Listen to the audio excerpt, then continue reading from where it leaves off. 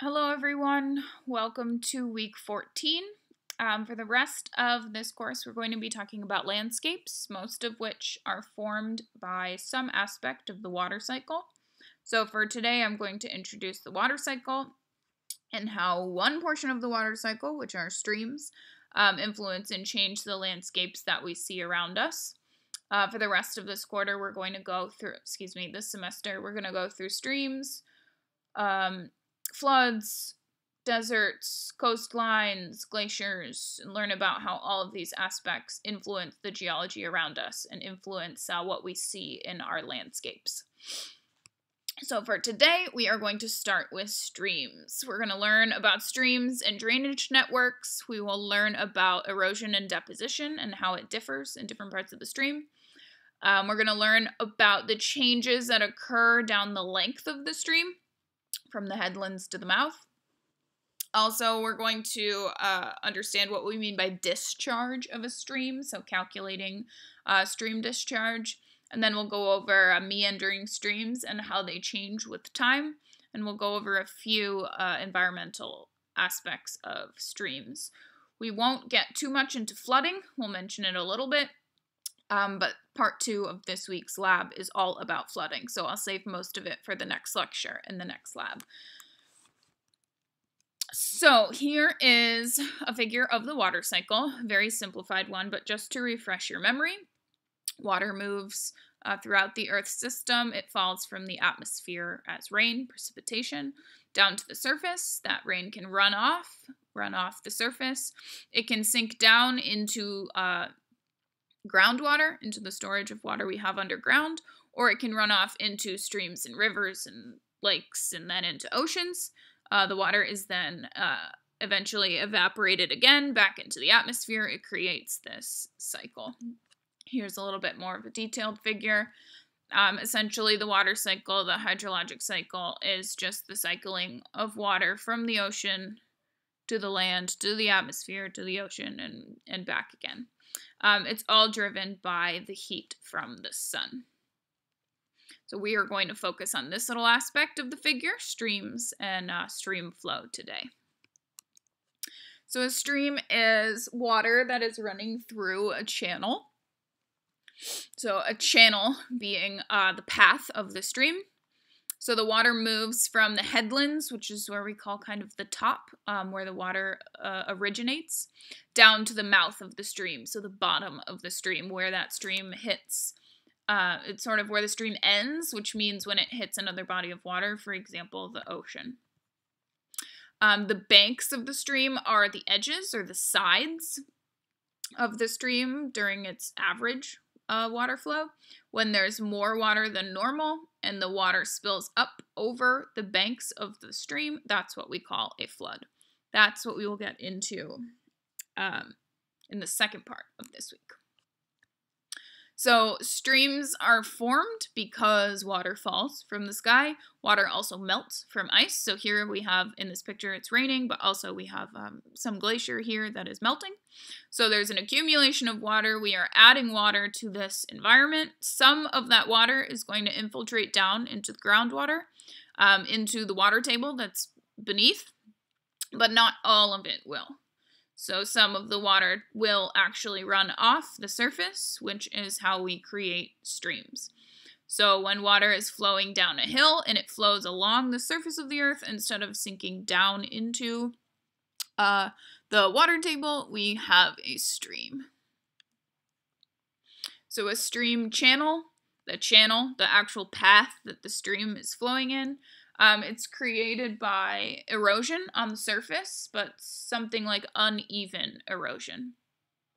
So it's uneven because that certain spot where the stream ends up is eroded more than the land around it. So it is deeper cut, allowing for water to fill that area, because water always wants to go to the shallowest area, to the area that is closest to sea level. So the water is going to accumulate where the surface is unevenly eroded.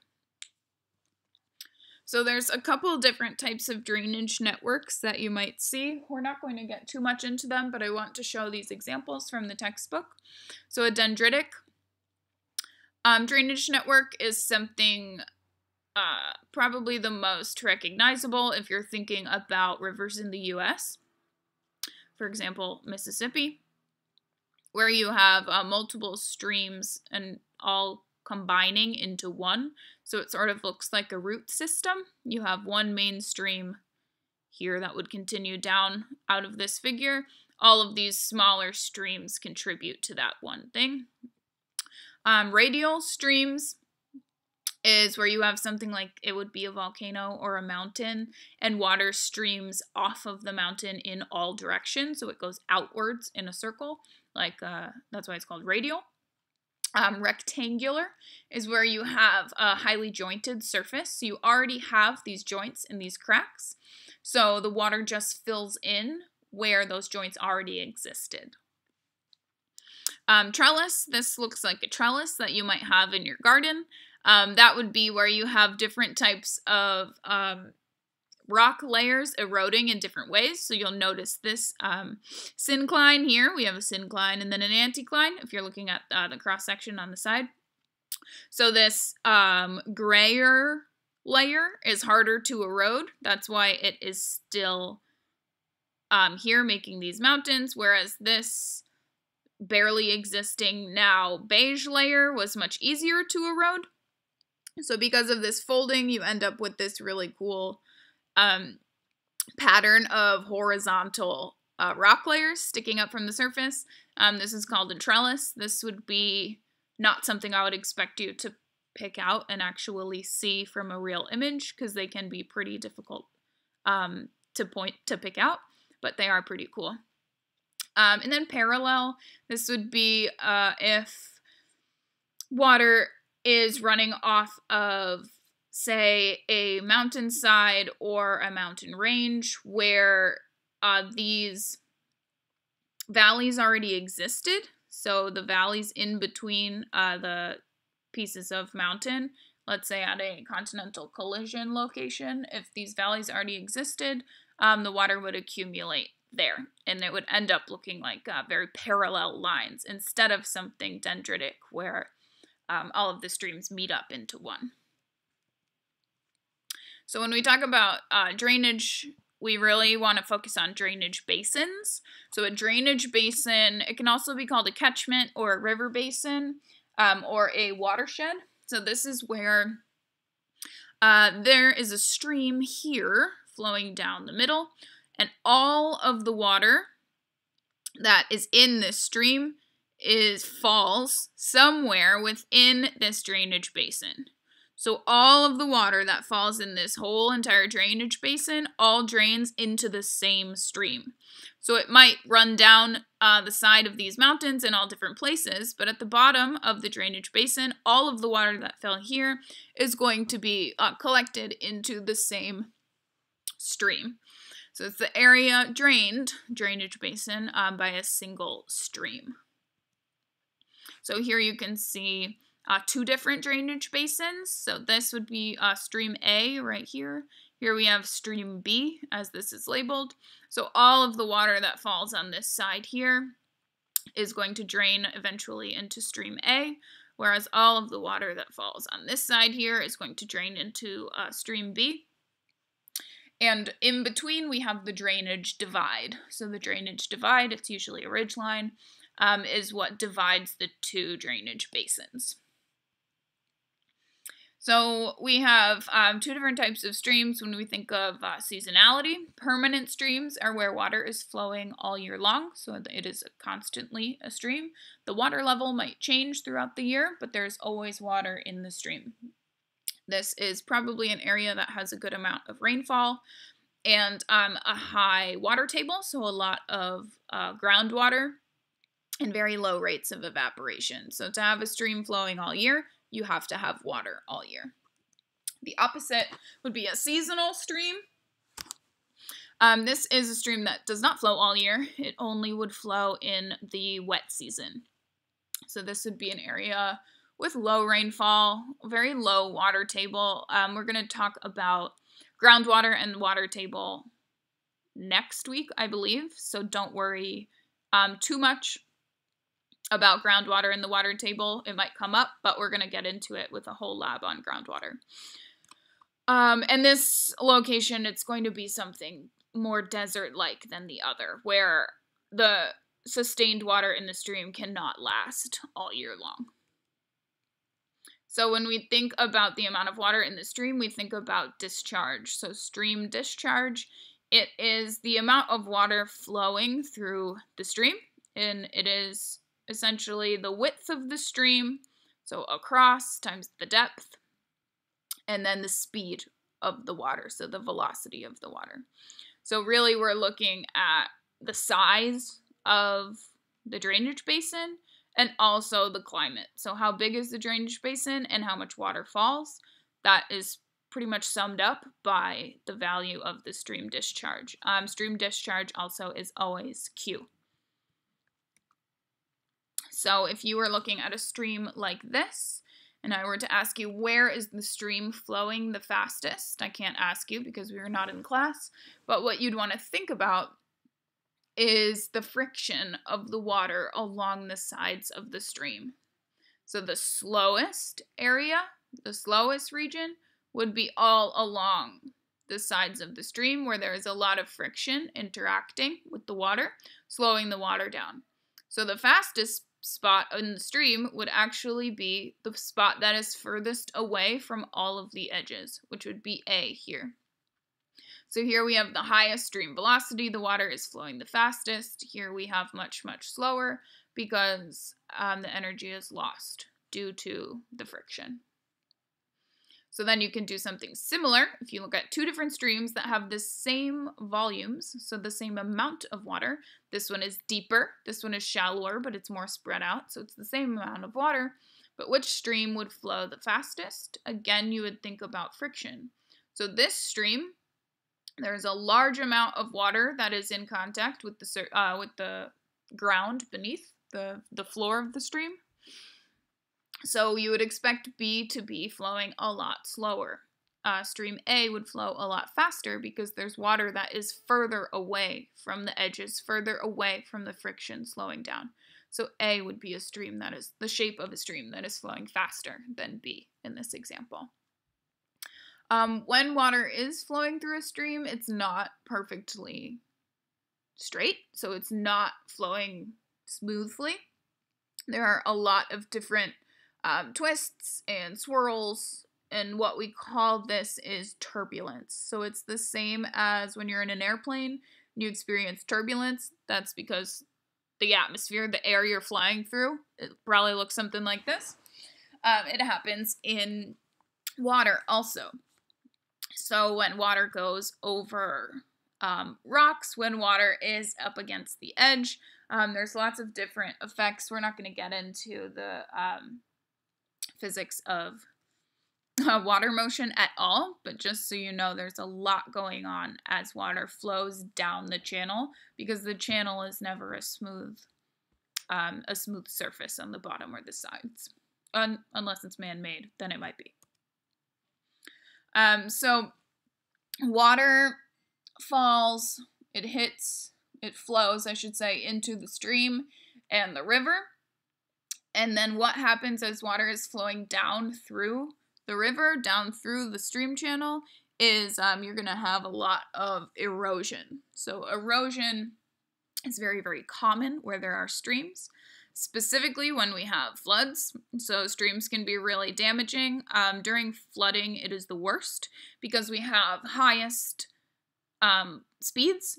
So the water will be moving the fastest. There will also be extra water. So when we have a flood, remember that's when there's high water levels. So there's too much water. And then generally in a flood, you also have sediment in the water because the water is able to move faster. It's going to pick up a lot more sediment. So it'll be carrying, not only will there be a lot of it and it will be moving faster, but it will be carrying sediment, which could be large rocks. It's not just clay-sized particles, for example. So the energy of erosion comes just from gravity. So as water is flowing downhill, if you have more of it, it's heavy, it's going to be pulled faster downhill. So there's different types of erosion that's experienced as water is running along the stream channels or the banks of the stream, say if it's a flood. Scouring is when loose sediments and loose rocks are picked up and transported away. We can have breaking and lifting, whereas larger rocks are broken and then moved. So solid pieces of rock are actually like split into multiple pieces and then moved downstream. Abrasion is where sediment in the water, so if you have sediment within your water, it can act like sandpaper, and it can actually rub against the sides of the stream and the bottom of the stream, adding more sediment to the water. And then dissolution as well, which I know we've talked about with mineral forming, but dissolution is where the water will actually dissolve minerals of the rock and the sediment away and carry those minerals downstream. So the erosion, the amount of the erosion and the intensity of the erosion really depends on the velocity of the water and the amount of water that is moving. So when we talk about the amount of water, we can think about capacity. So the capacity of a stream is the amount of sediment that can be transported by that stream. So how much stuff can actually be transported by that stream? It's controlled by the amount of water that's there. So controlled by the stream discharge.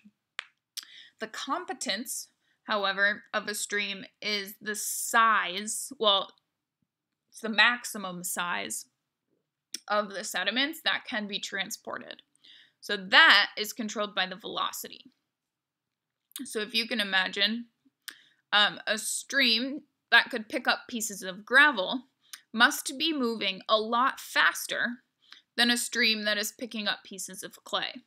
So in order for larger pieces of sediment like gravel or even small stones to be transported down a stream, the stream must be moving very fast, or much faster than, say, a stream that can pick up pieces of sand or pieces of silt.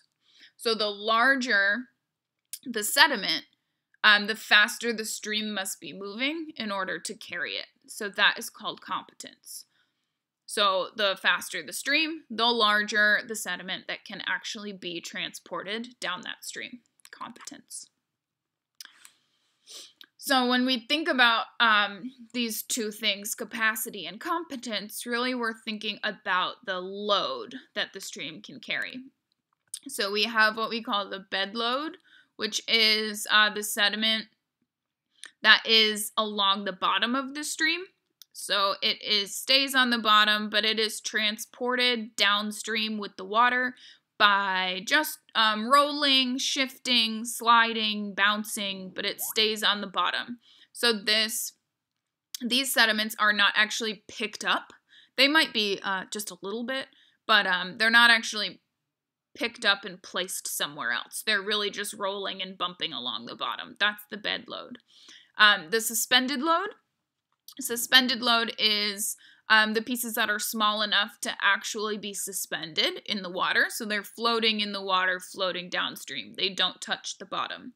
So the stream is moving fast enough to actually pick up some of these small pieces, and they stay floating in the water, floating downstream. The dissolved load, this is where the dissolution comes in. Dissolved load is what is actually dissolved into the water, so you can't see it. It is like fully dissolved into the water and being transported downstream. So the difference in these three is, of course, the size of the particles. Maybe not the dissolved load. That might have to do with the chemistry. But between the bed load and the suspended load, you'd expect the bed load to be much larger than the suspended load. So now that these particles we know how they are lifted up. We know how they can then be moved. How are they dropped? So sediment deposition is when the speed of the stream actually slows so that the sediment being carried can drop. So as your velocity decreases, so does your competence. So remember, the competence is dependent on velocity. So if your stream is going very fast, it can pick up large pieces of sediment, and then as the stream slows down, it can no longer carry those large pieces of sediment. So if the stream slows, maybe now it can only carry the sand, silt, and the clay. All the gravel is actually going to drop out. So the stream is going to deposit all of that gravel as the stream slows down. So as your stream is slowing, you're going to have the largest pieces, or the coarsest, the heaviest sediments settling out first. The smallest and the lightest sediments are going to settle out very last, often only in still water. So where you have an abundance of clay, you would expect that clay to have settled out of still water. So you know that there was at one time stagnant water there, slow enough for the clay to actually settle out to the bottom, actually fall to the bottom out of the water.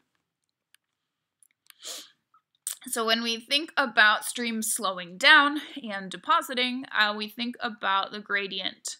So I know we've talked about gradient many times. This is very similar. Here we're talking about a stream longitudinal profile. So how does the stream change with distance from the headwaters at the top to the mouth, which would be somewhere down here off the edge of the picture? So generally, we say that the gradient or the slope is going to look like a concave up curve, something like this here, where we have stronger slope up at the top, steeper slope, which gets shallower and shallower until the surface is almost parallel to the ocean. So we get from the headwaters down to the sea level, we're going to have a decrease in that slope as we get furthest from the headwaters. And really that's just because there, over time, will be a lot of erosion at the top. We have high erosion, high erosion, high erosion, and then as the stream slows, we're going to start to deposit. So here we will start depositing all of the sediment that was once carried to the point where the ground is parallel to sea level. So really the stream longitudinal profile is sort of a balance between the erosion up at the headwaters and deposition at the mouth. So here's another picture. We have the headwaters here where the water is accumulating. This would be a dendritic basin. You can see that all of the water is flowing into this same stream. Gets down closer to sea level. Here we have a braided stream. Here we have some meanders. I'm going to talk about both of those at the end. We reach a delta, and here's the mouth where the water hits the ocean. So here we would expect to have a lot of deposition. So up here where it looks like the slope is steeper, we would expect erosion. This is probably moving faster. This water is carrying sediment. As it gets closer to sea level is when it's going to start to deposit because the speed slows down. So the reason for that is because water wants to reach what we call the ultimate base level. So the ultimate base level of a stream is sea level. So water, because of gravity, wants to reach the ultimate base level. So water is going to flow from up higher down to the ultimate base level, which is sea level. You would never have a stream below ultimate base level. Otherwise, you would have something deeper, which means the water would actually flow from the ocean into the stream. We have streams that flow into the ocean. So streams are always trying to reach what we call the ultimate base level. So that water will eventually, unless it's evaporated along the way, it will flow all the way down to sea level, down to the ocean. So as the water is flowing, let's go over a couple of the landscapes that are formed. So we have valleys and canyons can be formed by rivers and streams. So water forms what we call a V-shaped valley, aptly named, because as you can see, this makes a nice V shape. So this is a V-shaped valley. When we get into glaciers, you'll see that glaciers form a U-shaped valley. That's why we call them V-shaped, to be clear that this was formed by water. This happens when rivers are high above that ultimate base level. So this would not happen right near sea level. This you would expect somewhere in the mountains because there's high energy. The water has a lot of energy as it's moving from the headwaters down towards the mouth. This is just due to erosion as the water is flowing.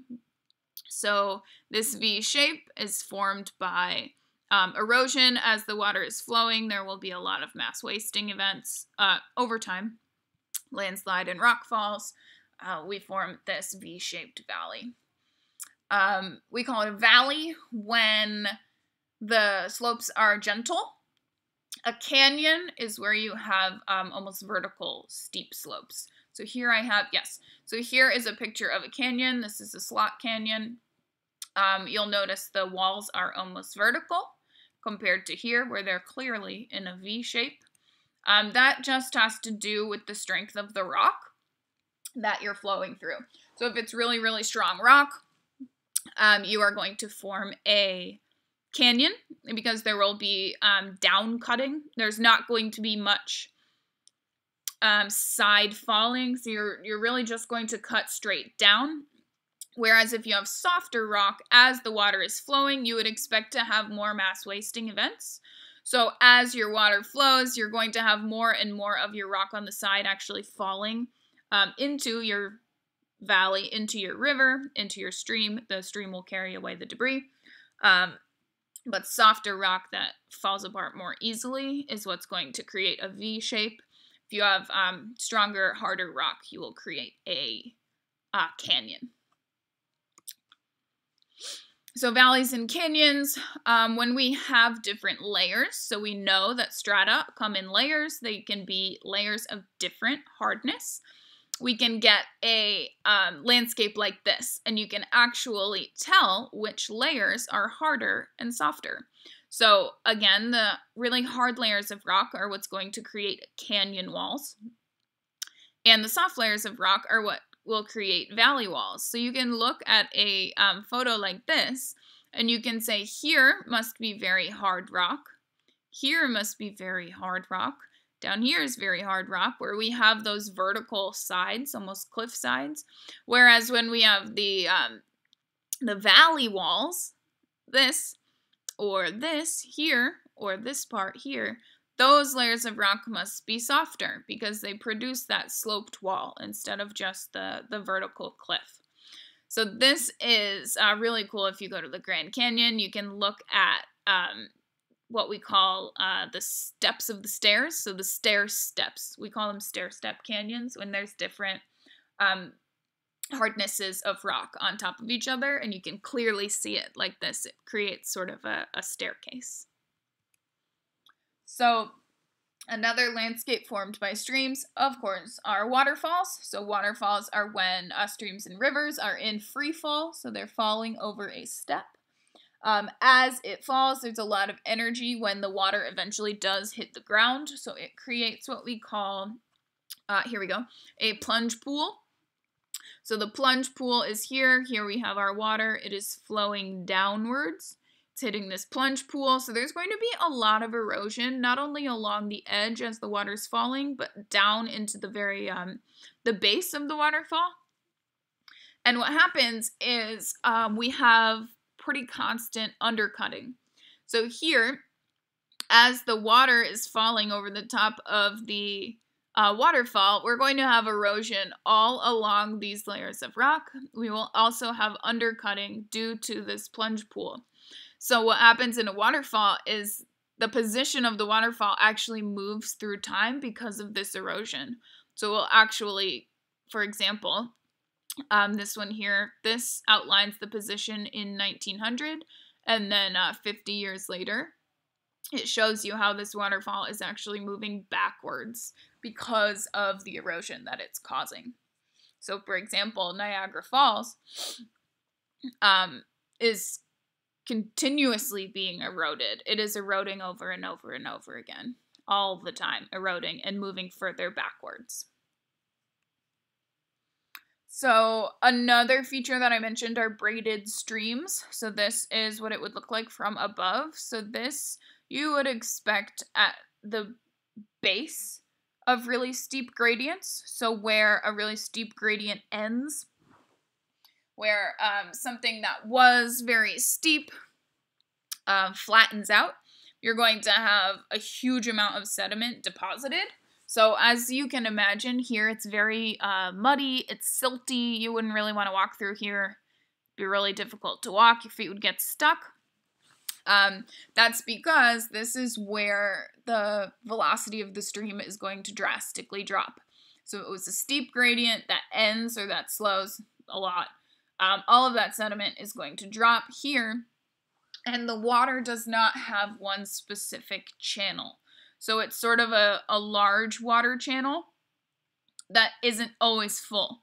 So there's so much sediment, and all of the sediment is very loose sediment, that the waterway can actually change.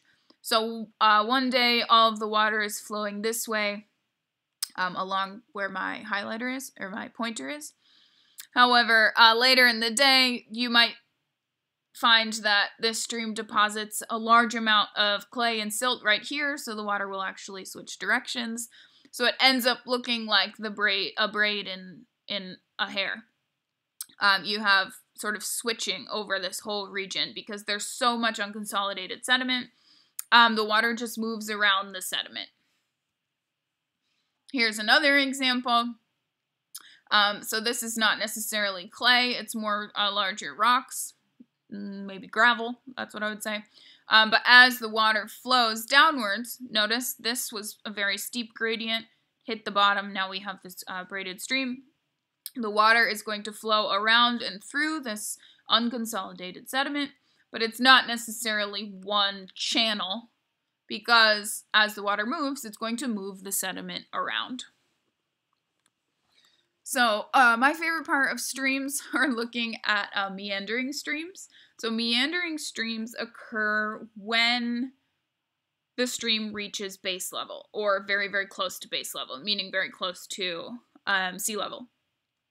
So the erosional forces downward that would create a valley or a channel are much less, and the erosion actually picks up side to side or lateral. This is what creates meandering streams, is lateral erosion, so side to side instead of up and down. So a meandering stream is something like this, where there are big loops. So up in the mountains, you would have your water flowing down through your valley. Here's your dendritic basin, all flowing into this stream. As we get, so let's say this is up in the mountains, this is down by the sea level, or at least by the base level. You have your floodplain, so really these are your channels. These are your the edges of your channel. So this is your whole stream channel here. There's not quite enough water to fill it in.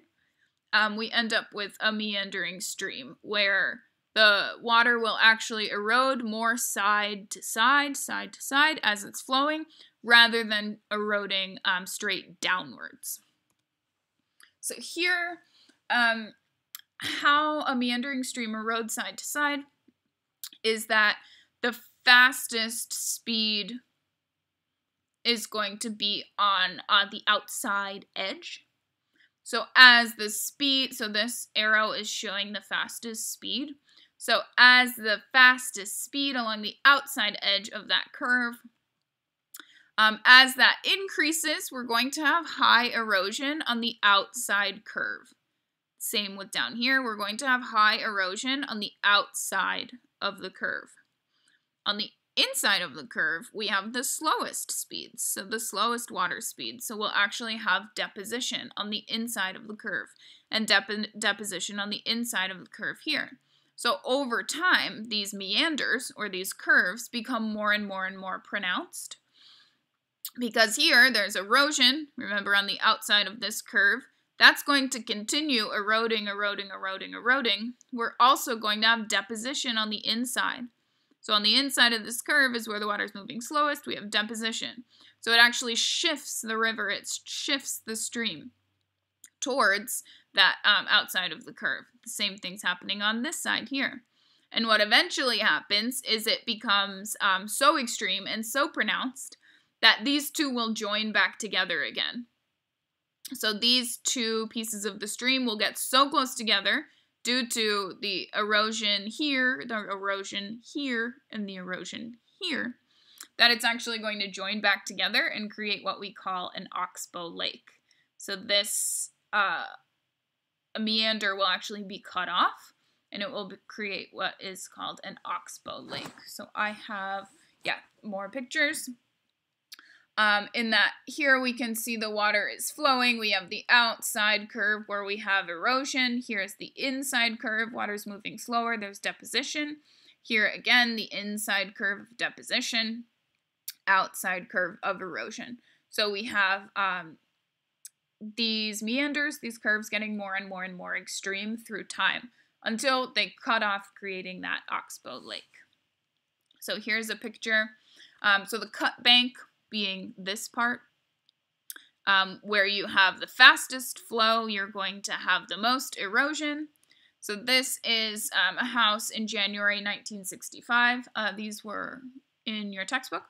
So 1965 January, and then here's the stream, of course, flowing right next to this house. And then we have March of 1965. So hope they had good insurance. This is not a place you would want to build your house next to a stream that is meandering, because it can be pretty extreme changes. So here's a picture from above. I like this one. I think this is from our textbook as well. So you can see the meanders as the stream is flowing. Here we can see this meander is getting pretty closed off. That will cut off and become an oxbow lake pretty soon. So here is an old meander that used to exist, but it got so close together that the stream rejoined itself, cut off that oxbow lake there. You can see all of these different oxbow lakes hanging off the sides. And here are more pictures of what the oxbow lake actually looks like. So here you can see the lake. You can also see, I like this picture because you can see that the water is all on the outside curve of that meander. So the water is actually flowing on the outside curve, and you have deposition of all this sand. So the really light, almost bright looking material, that is the sand that's being deposited. So down here you can see it better. Here is sand that's being deposited on the inside of the curve, where you have water all along, all the way up to the bank on the outside of the curve, because we know that is eroding away the side of that riverbank. So before we start talking all about floods in the later part of this week, I want to show you how floodplains are actually created. So a stream, here we have our meandering stream going all through what we call the floodplain. So a floodplain is the area that can be and has in the past been flooded. So you can see that generally by where is the stream and where are the banks of the stream. So the wide banks of the stream show that this whole area has been flooded and can be flooded when there's too much water. Another feature that's really common is an alluvial fan. So this is where we have water bringing sediment down the side of a mountain. So all of the sediment that is being carried from all of the water flowing down this stream, down the side of a mountain, when it hits a flat surface, all of a sudden the velocity of the stream is going to decrease drastically, and all that material is going to be dropped. So you'll see these all over if you're driving in the mountains. In California, we have them all over the place, where you see all of the water that was flowing down the side of the mountain. It hit the ground, the flat ground, deposited all of its sediment because it started flowing so slowly.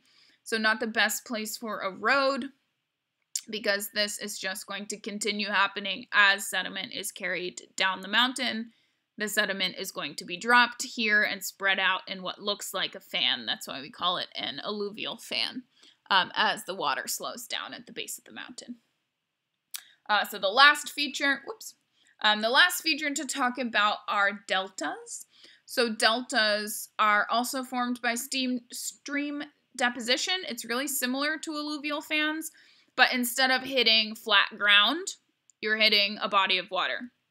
So the river will flow when it hits something that's moving slower than it is, being the ocean. Generally, this happens in the ocean. That river is going to deposit all of its sediment. So the river might have been flowing, able to carry some sediment. It had a good amount of speed. When it hits the slow-moving ocean or bay that this is, it's going to deposit all of the sediment as it flows slowly now into the larger body of water. So the delta accumulates sediment as the stream flows and continues to drop sediment because it will always slow down as it hits that slower moving body of water. So we call the delta or the delta plain the sediment that has accumulated at the mouth of the river. So where the river meets the body of water, generally it's the ocean, that is called the delta. So where all of that sediment accumulates. So for big rivers, it ends up being a huge amount of sediment, and actually sometimes there are roads and things built on the delta.